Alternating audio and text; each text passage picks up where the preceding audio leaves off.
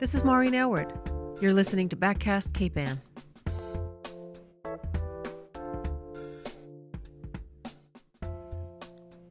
The stories you hear as part of BackCAST Cape Ann's series on the LGBTQ community highlights their contribution, care, and activism.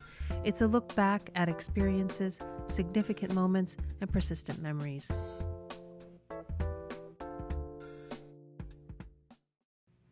I'm here with Charles Nazarian, president of the Gloucester Meeting House Foundation. He's a resident of Bayview, a pipe organ designer, and an architectural designer. Charles, welcome to the podcast. Thank you, Maureen. Well, Charles, you arrived in Gloucester in 1975 to work at Fisk, and you're an openly gay man. What was that like coming here at that time? It was a very interesting place to be. I, like a lot of people in that period, had been active with the gay liberation movement when I was at Trinity College in Hartford, Connecticut. As an undergrad, I helped found Trinity's first gay liberation group. And it was a very curious time, all of the liberation movements coming together in the late 60s on the heels of the civil rights movement. All of these forces in play along with the Vietnam War and the Nixon era, all of that stuff was very intense culturally. A lot of us, including myself, who came out either as gay or lesbian at that time, still had lots of family members who may or may not have known, some of whom we came out to, some of which we didn't. Parents who maybe could never go down that road of acceptance, others who were struggling. And coming to Cape Ann in some ways also put a little distance between me and the core of my family in the Boston area and elsewhere. And those who I had taken into my confidence about my private life were actually remarkably forward-thinking. And it took a while for the rest of the family to come along. But coming to Cape Ann, for me, as it has been, I think, for many people coming up Route 128, was a place of healing and a place of finding oneself. There's something about coming over that bridge that's very magical. Some people say that there's a crystal deposit under Cape Ann, and that buzz that we feel when we come over the bridge is actually some kind of healing energy. But I think there is great truth in the fact that people of all different kinds have come here, whether to seeking to build their castle by the sea or simply finding a place by the ocean that is very beautiful and accessible, while still not being far away from Boston as a great cultural center. That combination is very alluring, and it was for me. Charles Fisk used to say that we kind of had the best of both worlds here, because you could go to the symphony and come home and then the next day be at the beach. And very few places in the country have that combination of quality of life and being in nature and yet being near a great metropolitan center.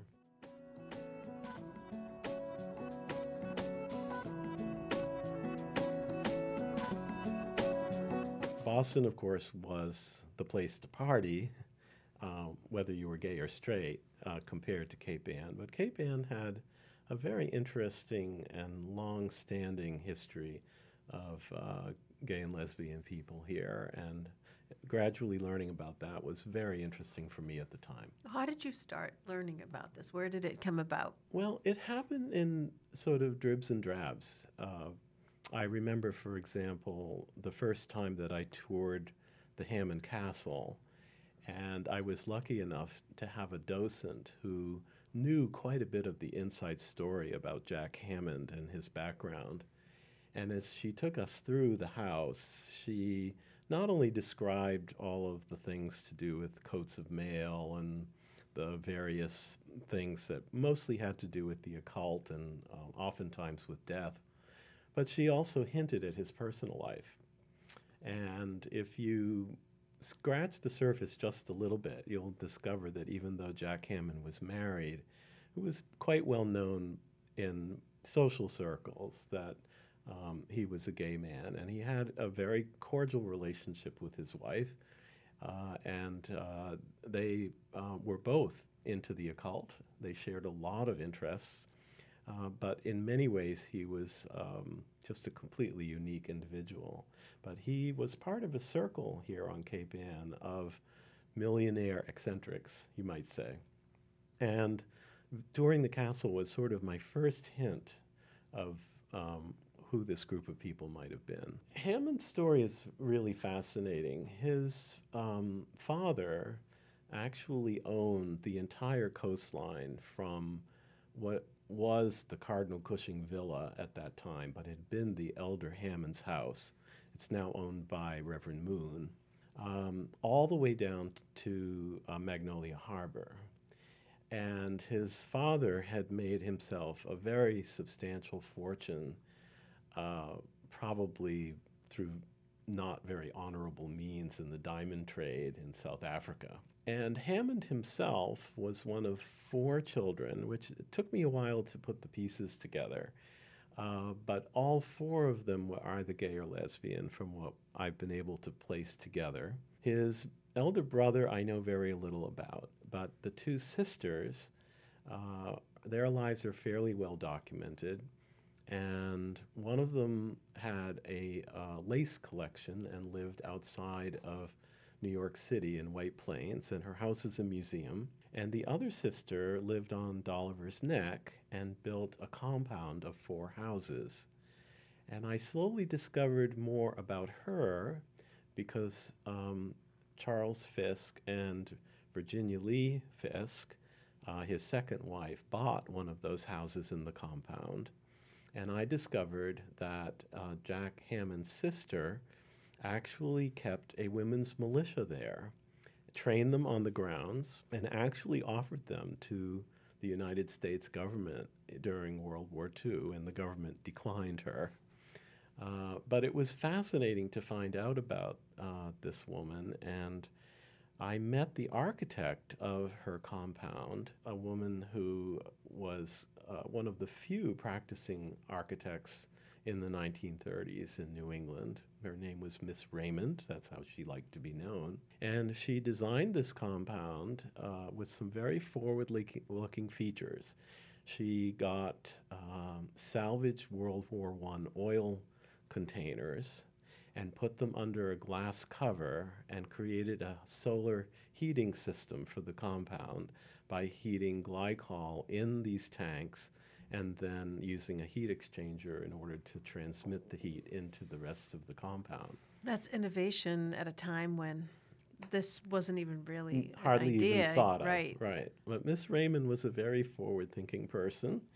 I asked her about this. She was in her mid-80s when I met her, and she said it worked quite well, but the oil was so cheap by the time the 50s came along, they took it all apart because it just wasn't worth the trouble.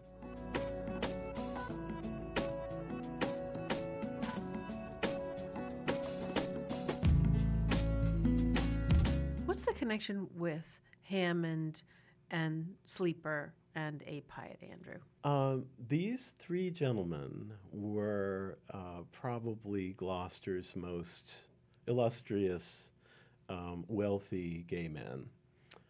Henry Sleeper, of course, was the interior designer for the DuPonts. He was responsible for their home, Winterthur, in which every room is done in another period style, and in perfectly correct period style. A. Piatt Andrew was a local politician.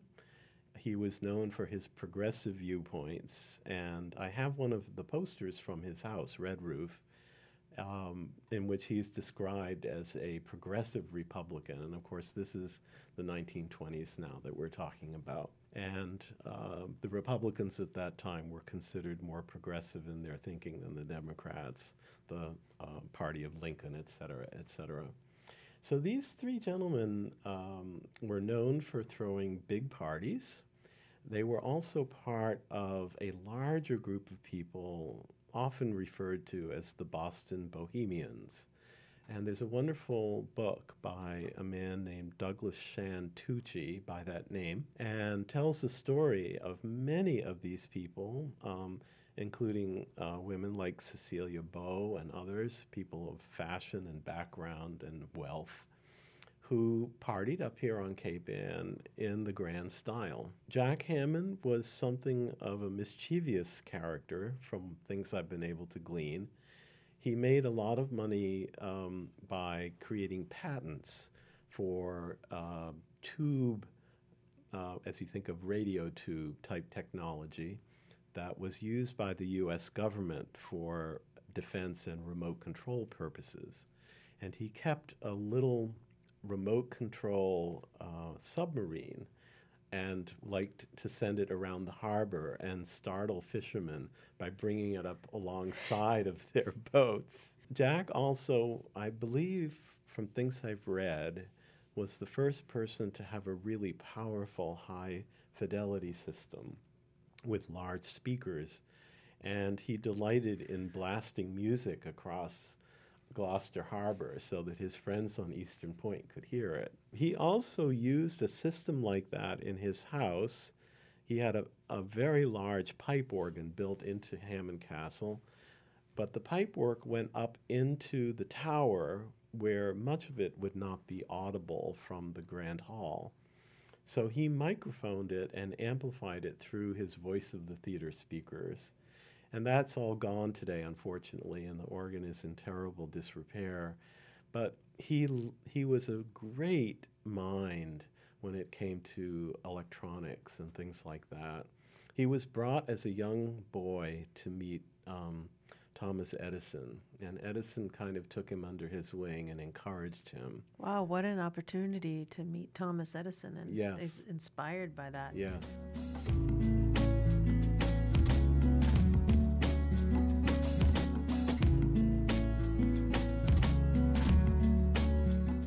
Let's go back to your experience when you got here in 1975. What was the gay community like? Was it easy to find? Did you know about it? It was not easy if you didn't know anybody here. And it took me a little while. For example, I dropped by somebody who had an antique store. And he was a very friendly guy, and I was looking at the stuff in his antique store, and what we like to call gaydar sort of went on, and I started thinking, this seems very likely, but I couldn't really tell. But in the course of conversation, you start to find out that somebody has like interests, or may mention somebody else who you've met, who you might know their lifestyle. And it took a little while, but I got to know him very well, and later on his partner. They had for quite a long time a wonderful place for sandwiches and all kinds of great food, and they did a lot of catering work on Cape Ann, and they also threw some fabulous parties. And so through meeting just a few people initially, then I gradually met others. But going back to what I said at the beginning about Cape Ann, many of the gay men I met, and also gay women as well, were, if not already in couples, on their way to being coupled up. And a lot of them had met elsewhere, like in Boston or whatever, and then wanted to settle in and found Cape Ann to be a lovely place to have a house and whatever. That's a pattern that I think still exists today. It's still not that easy socially to meet other people in the gay lesbian community. There are easier ways, certainly. There are gatherings of folks these days, and it's much more open than it was in the 70s. But nevertheless, I think this is sort of one of the themes of Cape Ann being a refuge and a sort of a quiet place in which to enjoy your life. Did you find it welcoming when you got here, and do you find that same sense of welcome here now? I found it very welcoming. There was a fellow, actually, who worked at the Fisk shop, whose name was Joe Grace, who was the former mayor of Gloucester. And after he retired, he came back to the workshop. But Joe told me early in my apprenticeship that people on the other side of Cape Ann would know my business before I knew it. And that turned out to be true on many occasions. Really? I would run into somebody who would say, "Oh, I hear you're going to such and such." And how did I that hadn't happen? gotten the invitation yet. Really? Yes. Let's talk about one favorite story of yours. Well, one particularly favorite story is about going to Rocky Neck. Rocky Neck was really the only place in Gloucester where you could go on particularly on a weekend evening, and have a likely chance of meeting, especially other gay guys who used to hang out at a couple of different watering holes. The Studio was one of them, and its piano bar was very popular. However, at the time, there was a place called the Rockaway Hotel. The Rockaway is now condominiums, and it had started already to go downhill. It was one of those old hotels that had seen better days. But the Rockaway was a lot of fun, and there was an upstairs bar and a downstairs bar. The upstairs bar was probably the more polite of the two. The downstairs was a little more raucous.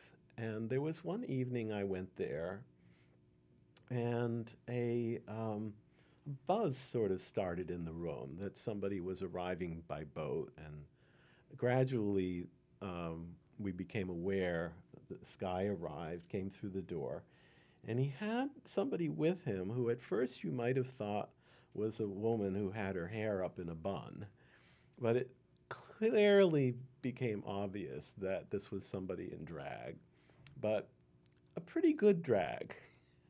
And that alone was kind of unusual. There were a couple of people on Rocky Neck who might, on occasion for something like the Beaux-Arts Ball, show up in drag, but it was not something one generally saw.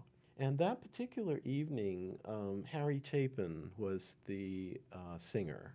And this was before Harry Chapin became a nationally recognized musician.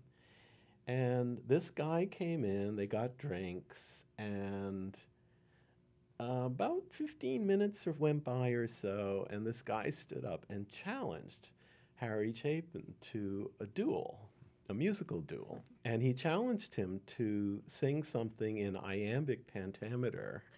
And if he would do that, he would return with another verse that was even more bawdy.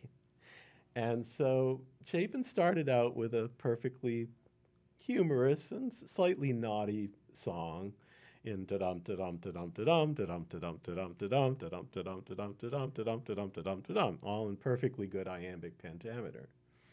Edward Albee got up and gave him one back, a little dirtier. And then Harry Chapin came back with another one that was a little dirtier still. And this went on for about half an hour. And by the time Albee was finished, we were in the gutter, without a doubt. But it was the kind of thing that would never happen in a typical Boston bar. And why did it happen up here? Well, I think part of it is the fact that Cape Ann has this illustrious history of artists and artisans and writers who have come here and either painted or written or done wonderful things. You know, we have this long, long history of incredibly talented people in the arts of all kinds, some of whom were gay, some of whom were straight. It is kind of an environment that invited somebody like Edward Albee to show up and do something like this. And it was delightful for people there. There are also, in the 70s, enough older gay men and women here to know the history of the place. And I was lucky to meet some of them, so that even though I might have been in my mid to late 20s at that point, I met a number of people who were in their 60s who could fill me in. That must have been great to have those Yeah. conversations and that oral history passed down between. And that's the only way it folks. would typically happen. Right. There's a lot of this oral history which is still not really well recorded. Some of it, because people don't necessarily want the history to be known. Coming back to Jack Hammond for a second, I found out over the years, and it took a little while, that he had a favorite young man in his life. And he actually built this young man quite a remarkable, smaller version of the Hammond Castle up on a hill above Freshwater Cove. He was a young English actor. His last name was Buswell. Well, I think Mr. Buswell today we would consider bisexual.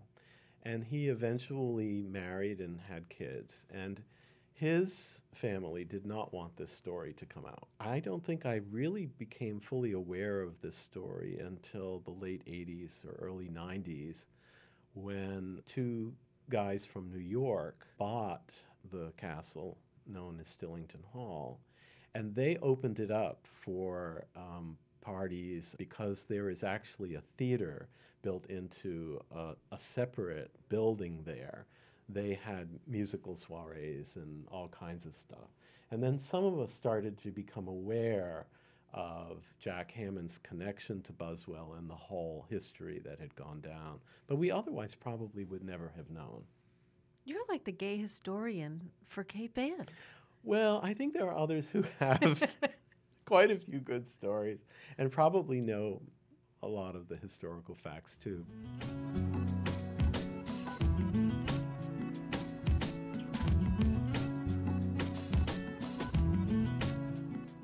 We've also lost some of those people who I met over the years, some of them to AIDS during that really, really tough period. Mm-hmm. Tell me about your work during that time. It was a very, very dark period in our history. I think for the country as a whole, for all of the awful things that happened. I don't have to recite many of them, but you know, the orange juice queen who was not very good to the gay community. At the beginning of the AIDS epidemic, it was very poorly understood. It was sometimes called the gay plague or the gay cancer. People just really had no idea of what was going on, but people were dying really fast. For me, the personal experiences, I think, were the hardest, and I think that was true for most gay men, losing best friends and that sort of thing. I didn't work with a specific group of people, but I worked with individuals who were close friends and did my best to be there for them. One in particular was a guy who had been on the football team at Boston College. If you had met him, you would have thought he was the butchest guy you ever saw. And he lived in Brookline, and I made him a promise that when the time came that I would be with him. It's one of the more difficult memories I have because I saw him on and off and watched him going downhill, but he was hanging in. And then I got a call one day, and I rushed down to his place. There was a hospice worker there. His brothers were all outside of the house, but they were unwilling to go in.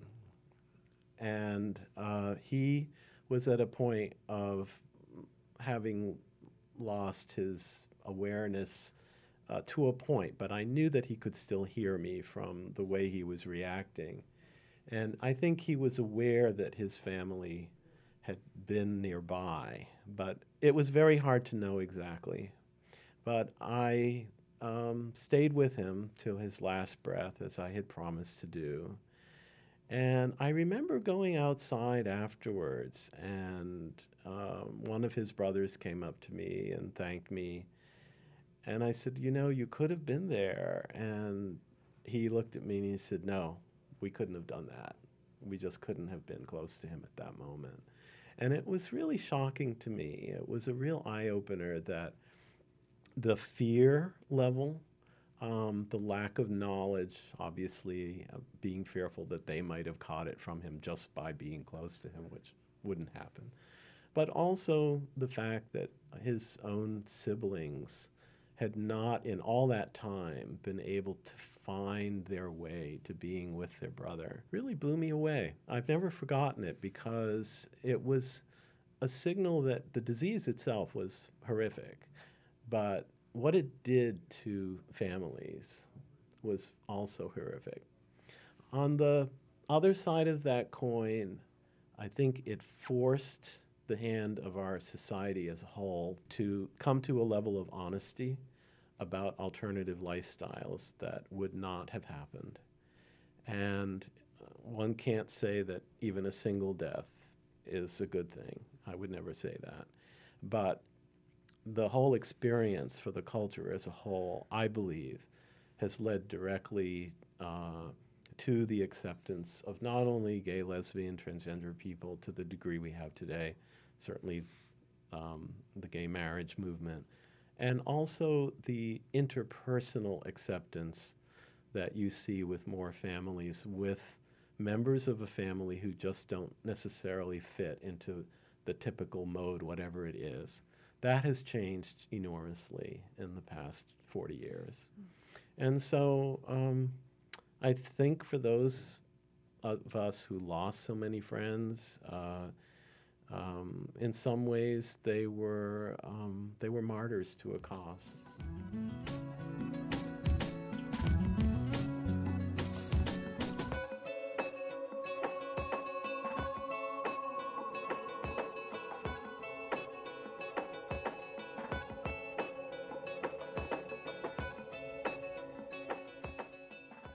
Going back to the gay liberation days, at that point in time, you were oftentimes asked to identify yourself. And I went to a meeting. What does that mean?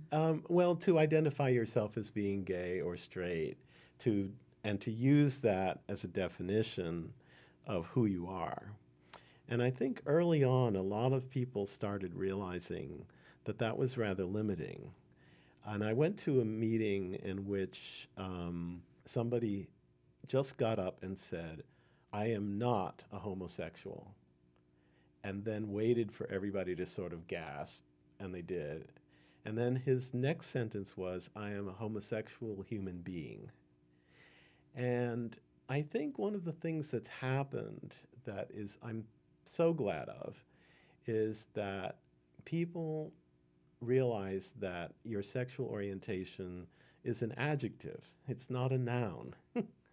And you may be a human being with a wide group of characteristics that are adjectives, but you are still a human being, first and foremost.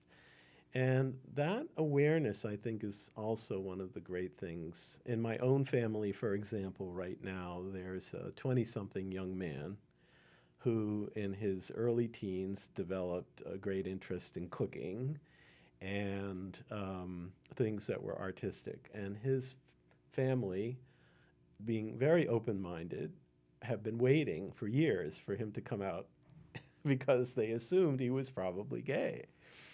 He's also a great athlete, and he's never come out to any of us, and I'm not sure that he is gay. I think he's just a very sensitive guy, and he may turn out that he's as heterosexual as can be, but he's not playing that card one way or the other at the moment. And it's kind of ironic. His grandmother and his parents would all love for him to say, "I'm thus and such," so that they can be supportive. But they're left in this limbo because he's not willing to define himself. And that right not to define yourself is very important, unless you want to. And that's a kind of freedom that we only dreamt about in the 70s and 80s. And it's something that kids today, I hope, the society won't go back on that.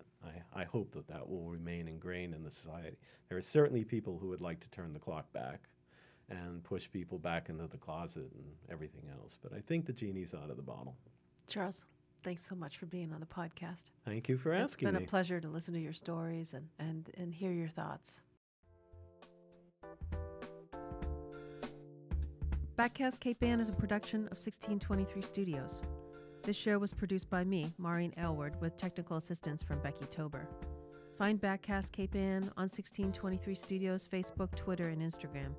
You can find all our podcast episodes on 1623studios.org.